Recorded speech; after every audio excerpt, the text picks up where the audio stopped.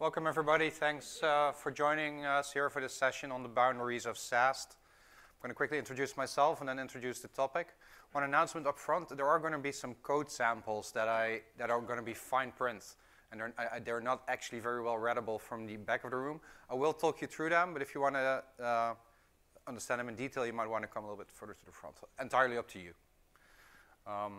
So my name is Frans van Buul. I work for Fortify as the product manager for the static analysis part of Fortify. So we have our booth here. Fortify is nowadays part of OpenText. Used to be Micro Focus before that and HP before that, so it has been acquired many times, but Fortify is the name that most people still recognize. I'm not going to talk about Fortify in this session. It's going to be product agnostic, just talking about general trends and algorithms as it comes to SAST. My experience doing presentations like this is that at the end, people usually come to you, and that's normally great to have a talk, but this time I actually have to leave to the airport very quickly after this, so I won't have time for that. If you want to stay in touch after that, more than welcome, and we can set up a Zoom meeting or whatever. So looking at the topics, I'm going to talk about SAST, and I'm going to talk about everything as code and how these two things relate. So just to gauge the interest in SAST a little bit, are many of you using SAST? Like, who's using SAST in their daily life? That's the vast majority of you. So you know this, right? So SAST is the static application security testing. It's the process of taking source code without executing it, running it through an algorithm to find security vulnerabilities.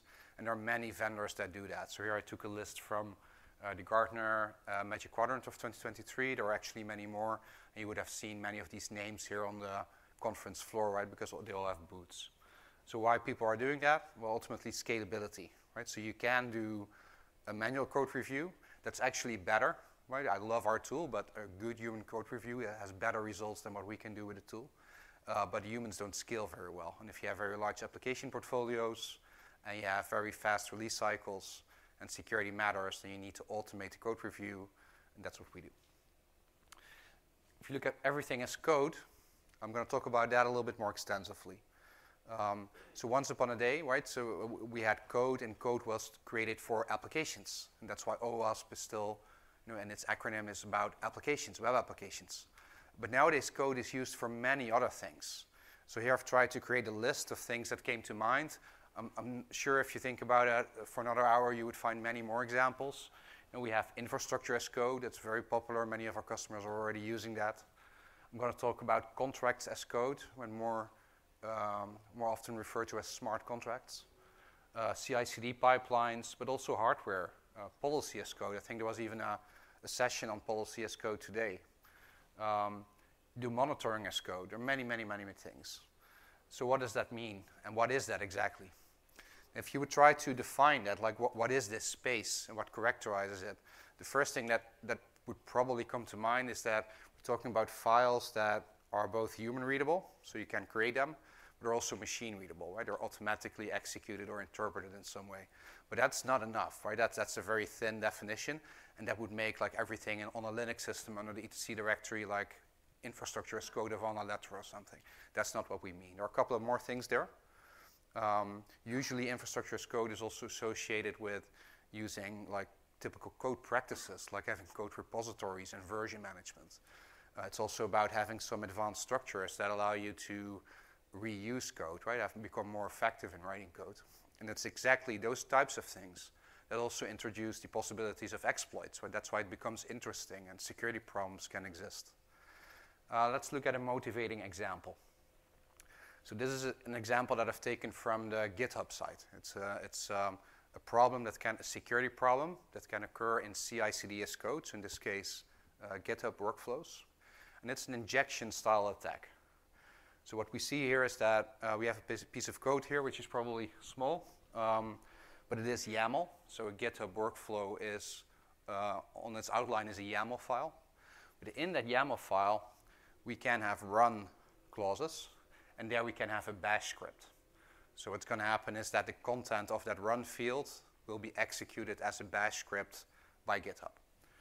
But there is something special that makes it interesting. You can use the syntax here in your bash script that consists of a $sign with 2 curly braces. And whatever is in there will first be interpreted by GitHub So there are a number of implied variables that you can set, or that just are being taken from whatever is, is happening in the context, and that gets replaced there. So in this case, it's taken the pull request title.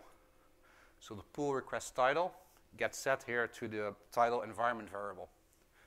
Now that's really dangerous, because if you use a double quote in your pull request title, which you can do in an open source project, then you would kind of escape that string constant space, and you can then execute arbitrary bash commands in that bash context.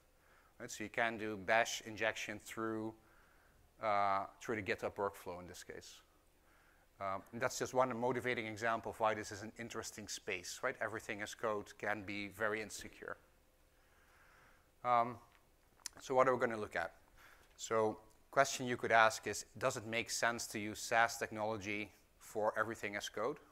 I think the first example already is a hint that that might be really interesting. But if so, can SAST tools already do that right now, or are there new capabilities that are needed to make that work? And I think there are.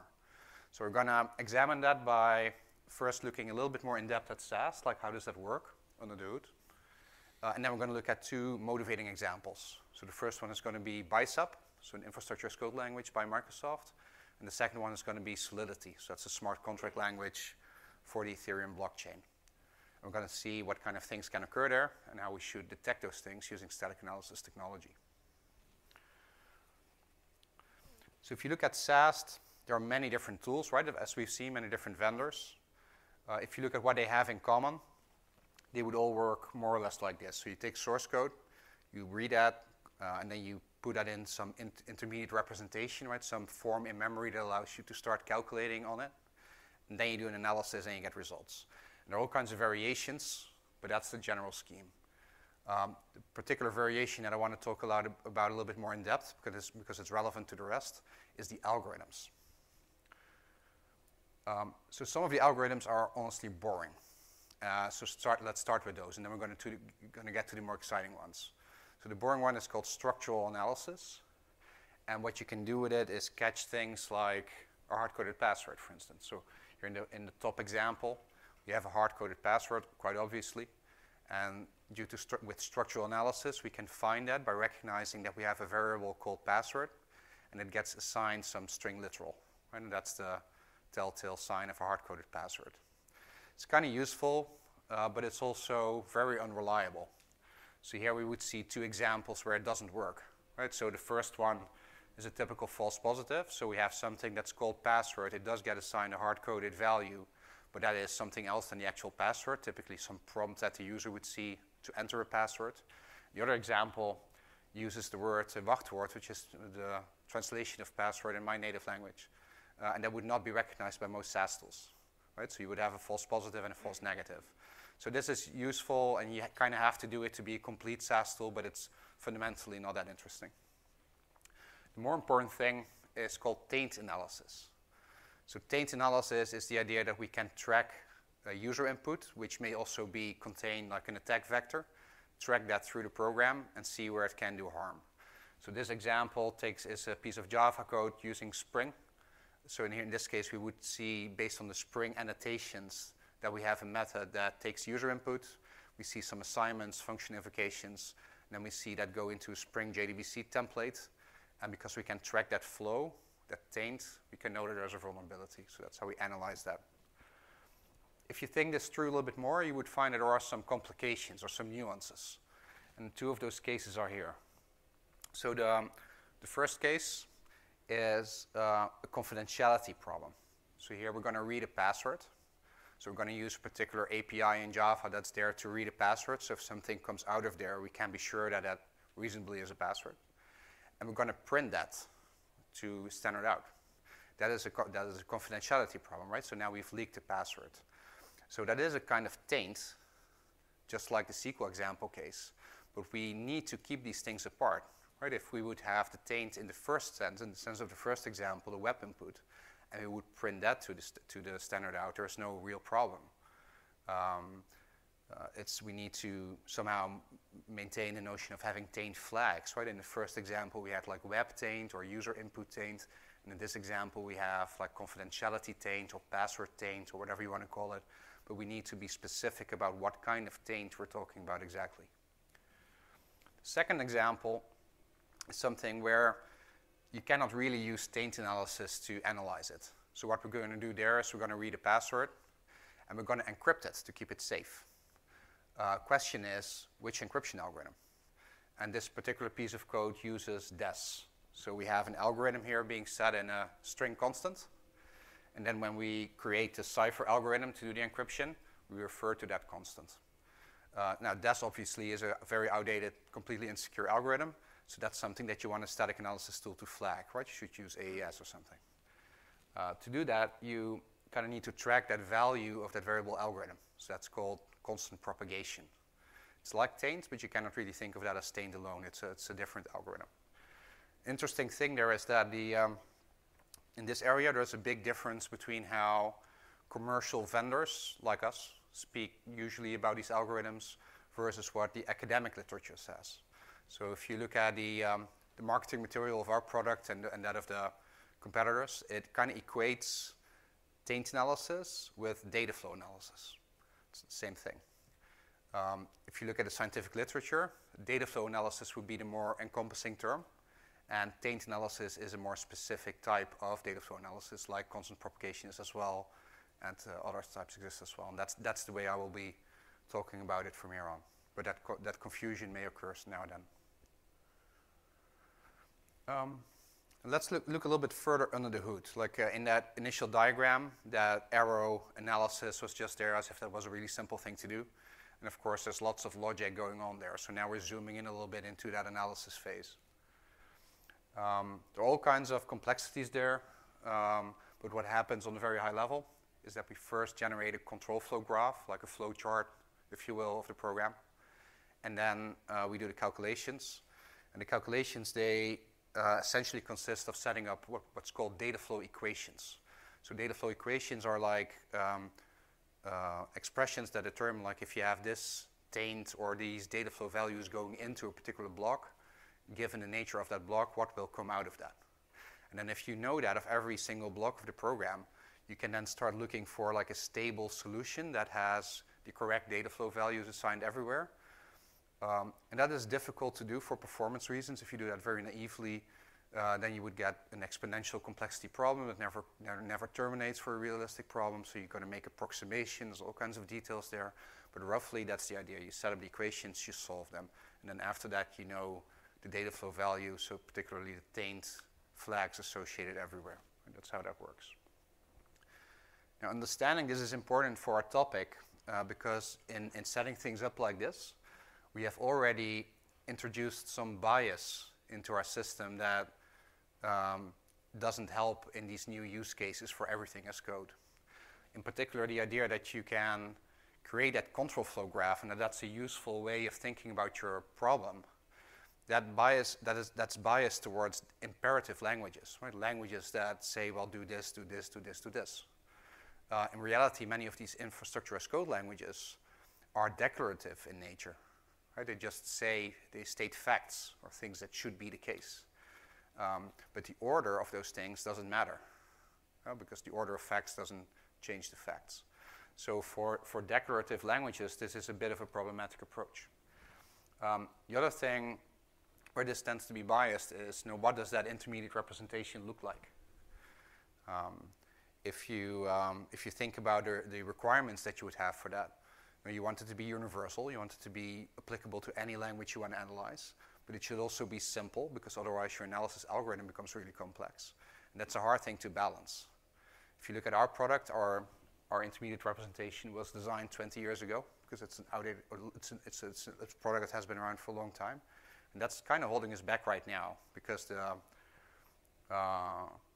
diversity of source code coming in doesn't really fit well in what we currently use as an intermediate representation. Now with this background, let's start looking at our cases. The first one being Bicep. So if you look at, so who's familiar with Bicep? Anybody? No? So Bicep is an infrastructure as code language designed by Microsoft, and it's specific to the Azure platform. So you use it to create virtual machines and storage accounts and websites, etc. in Azure. That system that Microsoft offers to automatically create resources in Azure is called Azure Resource Manager, which is a really cool and descriptive title, also called ARM. Now, originally ARM could be programmed in a JSON format, and you can still do that. So that's called ARM JSON templates. But as we'll see shortly, these are kind of unwieldy. So Microsoft designed Bicep as a much more attractive alternative to that. So right now you can compile Bicep code to ARM JSON code. As an author, you can choose whether you want to write one or the other. So this is not going away, but Bicep's just easier. Then we deploy that code to Azure, and this code can call that code. And that's an important thing for SAST requirements. This is an example. So here to the left, we have the Bicep syntax, which is a declarative syntax, and in this case, it creates a storage account in Azure.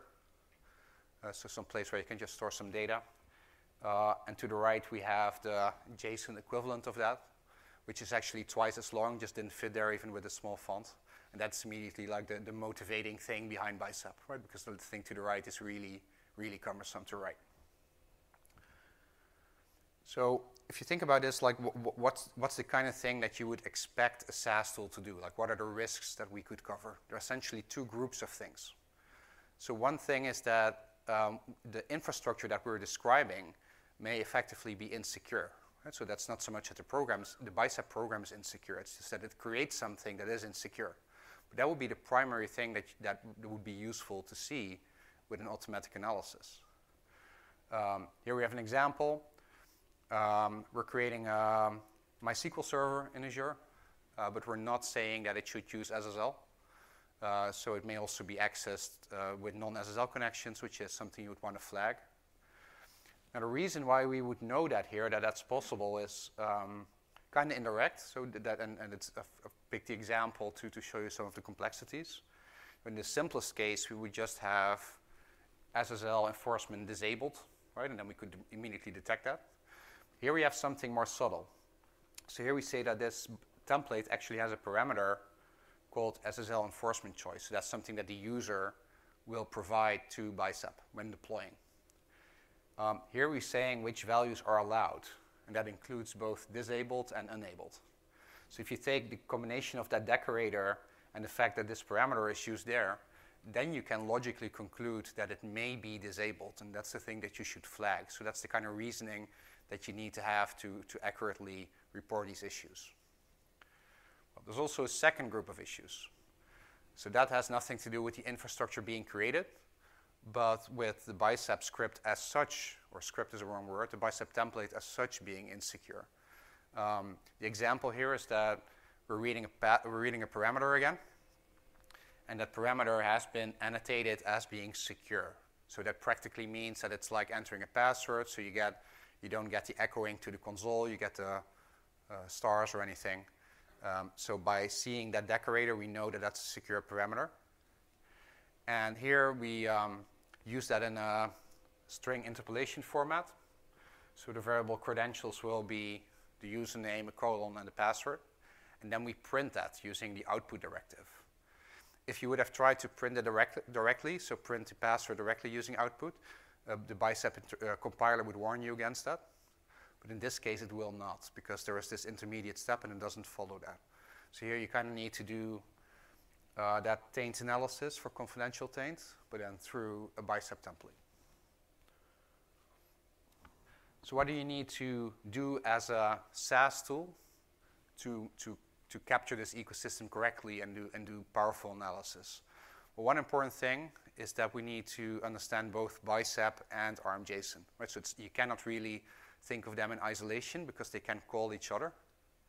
So you need to understand how they together form one ecosystem and understand that interoperability as well, which is not trivial. It doesn't come automatic in a SAST algorithm.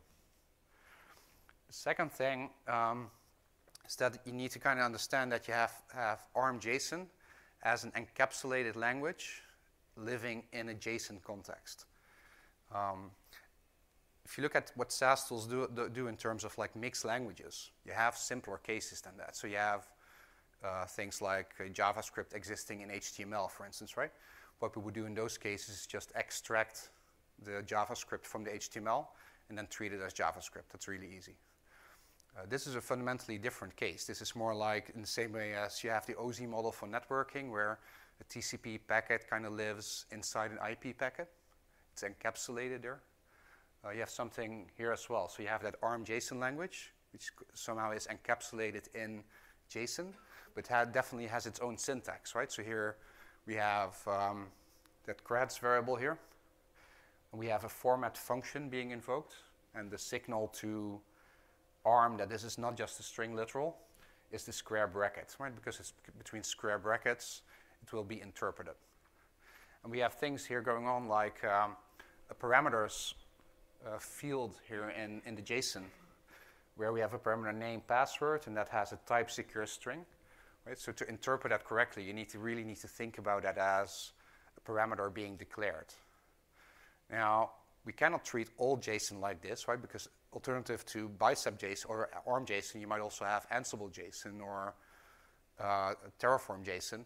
They would have different rules. It would be JSON, but with a different language embedded in that.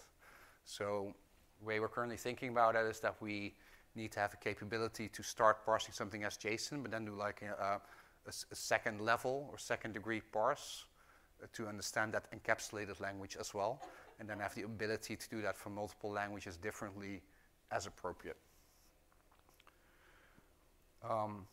Third thing specific to this case is handling the declarative nature.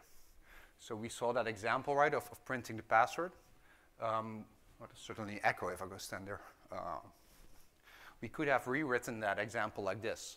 So we could have the output statement first, then declare the credentials variable, and then have the two parameters.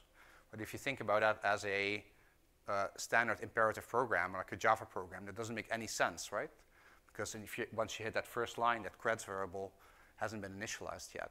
But in Bicep, that doesn't matter at all, because it's a declarative environment. So you cannot think about that using that same control flow graph and the same algorithms. You need to compensate for that.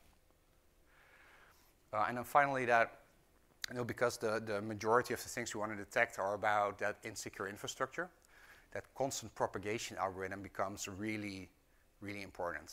In normal cases, that's a bit of a rounding error. There are some cases where it's important, like key length.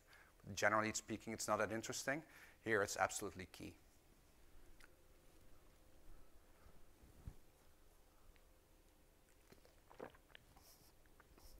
So that's Bicep.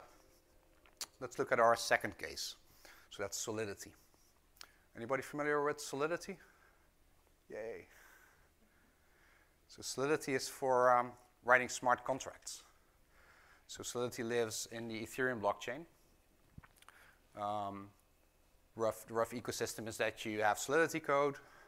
You compile that to something that's called EVM bytecode. So EVM is the Ethereum virtual machine.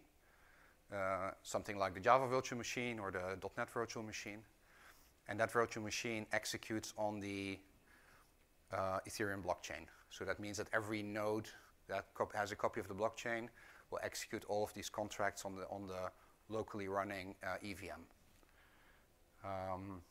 You can do this on some other blockchains and using some other languages, but that's complexity we can't forget for now. What you can do with that is all kinds of different things, but generally they call the space Web 3 or Web 3.0. So that's the idea of having a distributed capability to have things like ownership and transactions. Specifically, you can do things like auctions or gambling or buying NFTs or having insurance contracts, and all in a way that doesn't require a trusted third party. You can all do that on the blockchain. So that's an interesting capability. Let's have a look at some examples. This is the classic Hello World example as a smart contract. So we see a Java-like language, so with curly braces and semicolons. Instead of classes, we have contracts. So in Solidity, has contracts as the base notion. Contracts can be deployed on the blockchain, which is very much like instantiating a class in an object-oriented language. And then it can have fields, so data, and it can have methods. So methods correspond more to transactions. Right? So that's how we kind of map that object-oriented thinking to contract thinking. Let's skip this. Here we have an example that goes a little bit beyond the hello world. So here we have a contract with a counter. This again, this doesn't do anything useful, right? It's just to illustrate some of the way the language works. So we have a function to obtain the current value of a counter, which is just returning the field. But we also have an increment and decrement function that are actually transactions that change the value of that counter. Right? Completely uninteresting, but just to give you a bit of a flavor of how this language works. If you think about what's interesting here from a security point of view, quite a few things. So there are some references here. This is one that says that these projects have lost more than $2 billion over the last year, all due to security problems, right? So something is at stake here. The overview to the right is actually from a site called rect.news, and they keep track of all the various hacks that occur in this space. These 8 ones, that's the score for October of this month. Right? That's just over the past couple of weeks.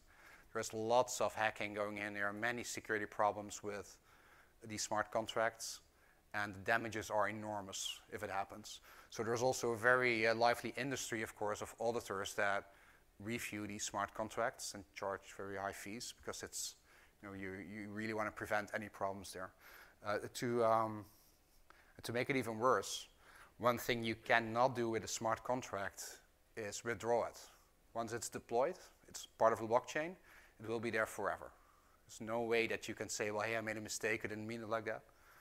It's just there. So if you want to have some facility to terminate the contract, you need to have that built in as part of your contract logic. And then, of course, you might have a transaction that says, I'm terminating it and I'm no longer processing more things. But you cannot fundamentally end a contract once it's deployed. Now, to make sure that you don't have these security problems, standards have emerged. There's this site called the SWC Registry, the Smart Contract Weakness Classification. They have pioneered this field. They have about 40 categories of problems specific to smart contracts. It's kind of like the CWE for regular programming. Nowadays, they're no longer maintaining that. And it's now part of the Enterprise Ethereum Alliance. So they have a new standard that has kind of adopted those things but added more to it. So if you want to know more about this space and the actual security aspects, then this is a really great resource. I'm going to take I want to explain 2 specific vulnerabilities to you. So there are like 40-something that we could discuss, but 2 of them are really interesting because they are the source of some really major hacks, so they have a huge impact. But they're also not trivial to find. There are also things that are really easy to find, but these ones definitely are not easy to find for a SAST tool. So the first one is called the TX origin attack. So the TX origin attack has to do with authorization. Right? If in many smart contracts, you need to have some kind of authorization. The most classical case would be that only the owner of a smart contract is allowed to withdraw funds, right? Which is a very reasonable requirement to have. So then if a transaction comes in, you need to check whether the initiator of that transaction is the same person as the owner of that transaction. If that's the case, then the withdrawal may proceed. If not, then not. Right? So we need to somehow identify whomever is starting that transaction, and that's where the problem lies.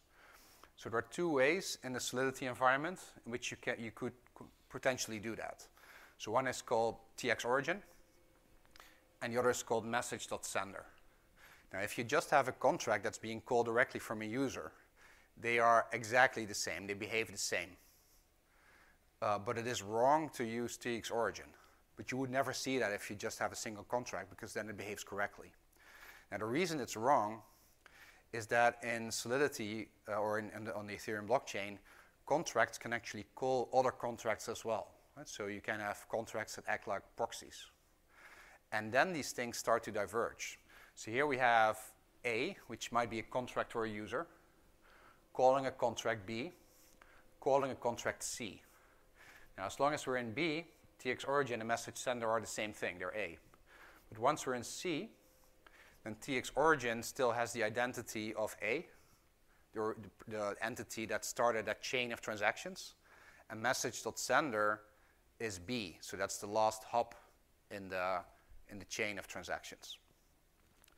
And the reason that matters is that if you have a situation like this, so if C is a victim's wallet, so it's some kind of wallet contract that does that authorization of is the right person calling, and you have your victim here, so the owner, the attack that you can do is somehow make that owner do a small transaction to you, right? So you need to do some phishing attack for that, but that's generally doable. And you would make sure that the victim calls your specific attack contract, so an attack contract you've deployed with the intent of draining the victim's wallet. That attack contract can then choose to call the victim's wallet, but if at that point TX origin will be the identity of the victim, right? So if the wallet contract does the authorization based on TX origin, then actually the attacker here can easily impersonate that victim and then drain the wallet on his behalf. If the victim's wallet, if the wallet's contract would do authorization based on message sender, that would not work, right? Because the message sender would be the attacker in this case. So it's really important to use message sender for authorization and not TX origin. So we're going to see how to detect that using SAST. So this is what it typically would look like in the code. So you have these require directives in Solidity to state conditions that must be true for the transaction to proceed. And we compare TX origin with owner, so owner being something we record when the contract gets deployed. So here in the constructor we set the owner, and here we compare it, so this is vulnerable to that attack that we just saw. So the second vulnerability I want to discuss is the reentrancy attack. It's a little bit more subtle. So what we have here is a contract that allows someone to sell some of his funds and transfer them somewhere else. Right, so the sell function here has an amount. Now what's happening in that function is three things. So first we require whether the balance is enough. Right, so we check for that's just what you would also do with a bank transaction or anything. Before we proceed with a bank transaction, we check whether enough money is left on the account, which makes a lot of sense. Then as the second step, we transfer that money to the receiver account. And then as the third step, if that's completed correctly, we're adjusting the owner's balance, reflecting that he now no longer has that money that he has transferred. Right? So very basic, and that looks perfectly fine, especially in a normal relational database context when you would do all of that in a transaction, so it would be atomic. There's no problem at all with that code. In Solidity, this leads to hundreds of millions of damages historically, and there's a fundamental problem with this. And the reason is reentrancy. So what an attack contract can do is once it receives that payment as part of that interaction, then at that point, the attack contract can start a similar transaction on that same contract again. And at that point, the require condition would by definition still hold because the state hasn't been changed yet, because that has yet to happen. And then more money would be transferred. And that loop would continue like that until there is something that stops the loop. So instead of that transfer only taking place once, it would just take place indefinitely. Right? And that way the contract would be drained. So that's the reentrancy attack. If you think about how to protect against this, and and for a SAST tool how to distinguish like the safe versus the unsafe version of this, main thing is the order of things. So the general advice is that you always, in Solidity, you need to do the checks, then all updates to state, and then only do the interactions with the outside world as the very last thing in the flow, and that would prevent this. Another way to prevent it is that you would do locking. So you can also do locking to prevent reentrancy. So in the beginning of that function, you could say, well, if I'm locked, forget this. Then if you're not locked, set the lock, then do everything else, and then unlock. But if you do an algorithm like that, you would also be protected against this particular vulnerability. So that's the thing that a SAST tool should be able to distinguish. Now, if you then think about what that means concretely for a SAST tool, so both of these things, so the TX origin case and the reentrancy case. The TX origin case is interesting because it's almost like taint, right? So the first intuition that you could have for that is that you would say, well, I'm going to treat TX origin as kind of like a source of taint, and I might have a new taint flag for that, like TX origin taint. And then that require function, that's like the sink, right? So if that TX origin value goes into the require function, we have a problem. That actually doesn't work with traditional taint algorithms. And the reason is that the taint here originates from a comparison of that TX origin with something else, and the result of that comparison by definition is a Boolean value. And normally a Boolean value is too stupid to contain taint. It's not enough information. And as an illustrative example, here on the top right we have Java code that executes a SQL statement. And we get a string parameter in.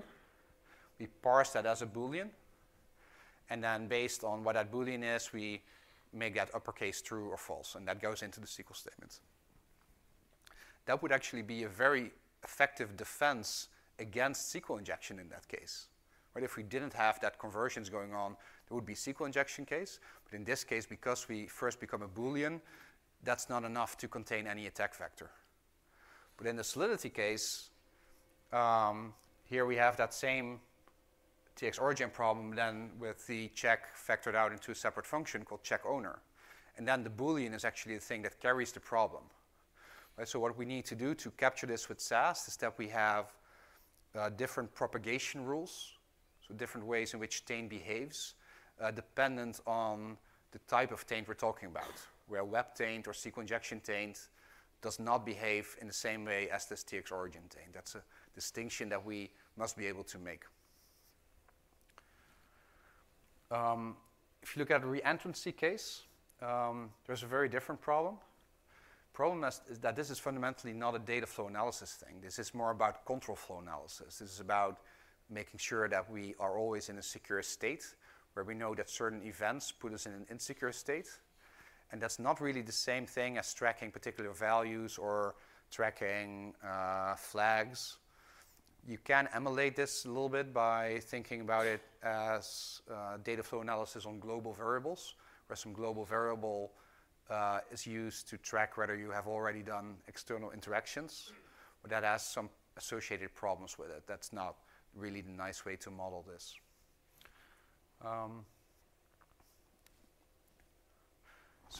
Concluding. If you look at that first question that we started with, like, is SAST relevant and interesting for these everything as code cases? Absolutely. There are many things where SAST can provide huge added value, and there are many security problems to catch. Can we already do that now effectively? No. Right? So in some cases, and capabilities vary per tool. Everybody has something, but generally speaking, SAST technology is not there yet to really capture all of these cases effectively. Well, what do we need to do in the coming years to get there? What are we working on in our labs? Declarative modeling, right? Understanding those declarative paradigms better.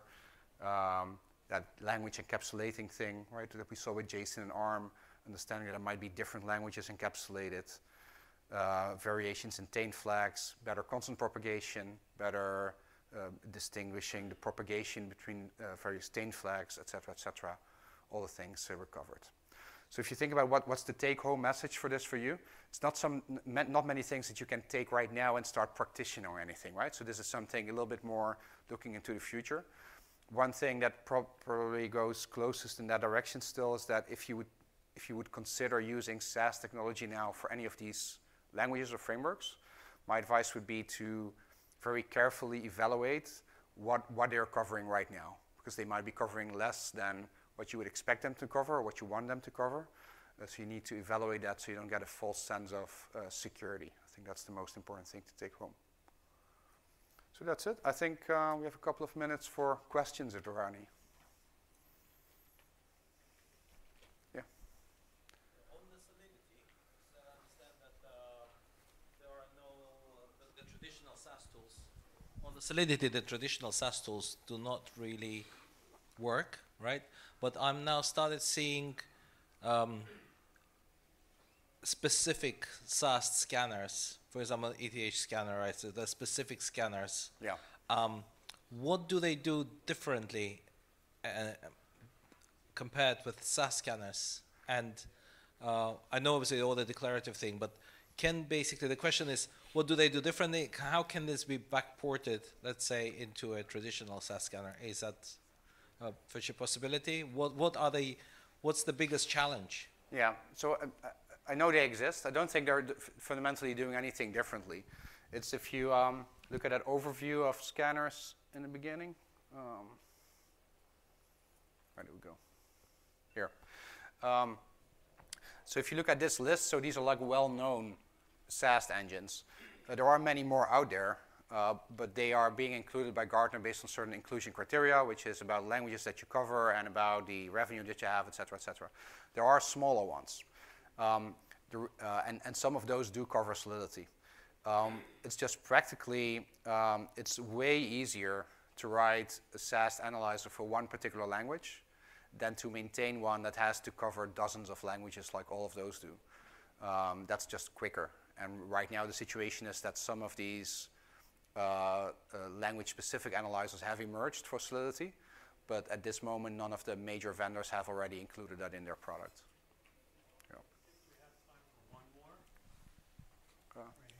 Yeah, hi. Just a question. In the modern web applications,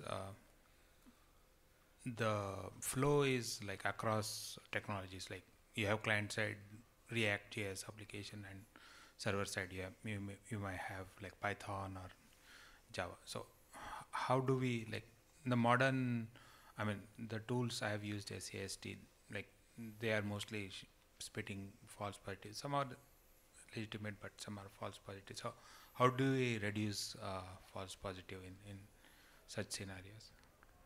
So you mean you're talking about the false positives that occur because you're not considering the front-end logic and the back-end logic in their entirety in the way they interact. Is that correct? Yeah, because they are on different technologies. It just, the SAST tool just hopes that it is matching, but yeah. Yeah. So that's the source of some debate actually in the industry. Like there are some cases of like multiple technologies interacting that are not disputed. Like if you would have a JSP page, for instance, that interacts with Java, or an ASP.NET page that interacts with C# code, and that might interact with a local database using SQL, even though that crosses technology borders in a certain way, that should all be considered as one flow. And if you don't do that, then you're not doing perfect SAST, right? And there might be technical limitations why it's not implemented, but generally you should definitely, as a SAST tool, try to model that.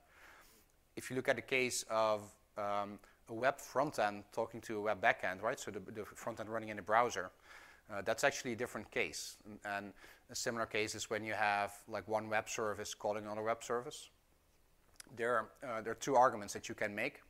One is that you should consider that in its entirety, right? Because then you get more accurate results that are more representative of the normal flows. But you could also make another argument, which is like, why would a hacker, adhere to that normal flow, right? If you have a couple of REST services that are being called by a React front end, then a hacker might just get rid of that React front end and then call that those REST endpoints directly. And then if you would base your SAST analysis on the assumption that it would also be always be called via that React front end, you would actually get false negatives. Right? So that's more how we are looking at it from that angle right now. I think that's all the time we have. Yeah, I think so. We'd like your feedback, so again, drop a green card in the bowl or a red card. Thank you. Thank you all.